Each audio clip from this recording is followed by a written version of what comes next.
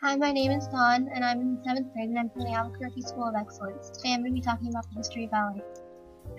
Ballet is a form of dance that requires self-control, a lot of practice time, and extreme dedication.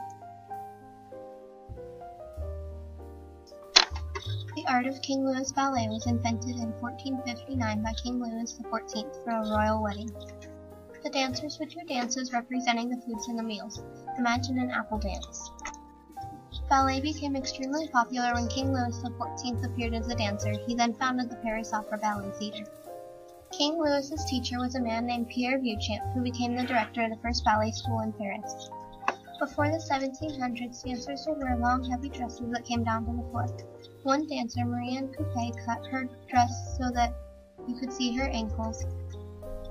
After this, the skirts became shorter and shorter and stiffer until they stuck straight out to form the modern tutu.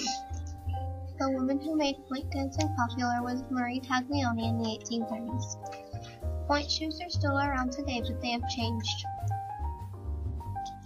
A Frenchman named Marius Pepita choreographed over 60 ballets, including Swan Lake, The Nutcracker,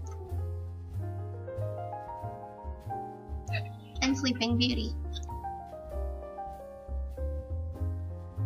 An English choreographer created a ballet called Daphnis and Chloe for a ballerina named Margot Fonteyn. She partnered with a man named Rudolf Nureyev, and they were a sensation together. Thank you for listening to my story.